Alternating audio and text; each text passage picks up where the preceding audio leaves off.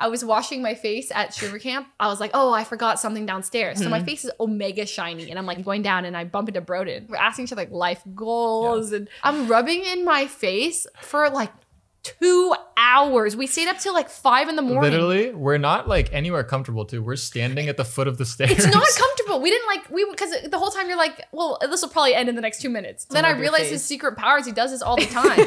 So you have to have a tactic to keep Leslie awake past then to get like the juicy He's stuff. really good at that. She's wisened up to it now, so I can't use it as often. I know his tricks. But I had a technique where she'd be like, all right, I'm gonna go to bed. And as soon as she'd say that, I would ask a question. No, she told me about that. She told me that you would ask a question and they'd be like, no, you're not doing it. And I'd be like, I start getting into it. And then I'm like, wait a minute. Because it would start really simple. Gotta go to bed. And I'd be like, oh wait, what did you say you're doing tomorrow?